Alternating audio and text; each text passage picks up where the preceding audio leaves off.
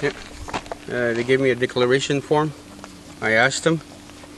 It's been 4 times that I asked them to have to get this.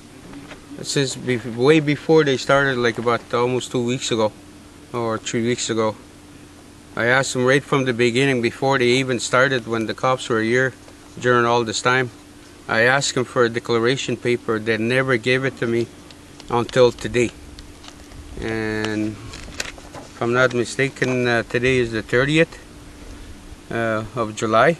And I asked them, like I said, like about 2-3 weeks ago, to give me a declaration so I could make my own complaint against the forestry companies.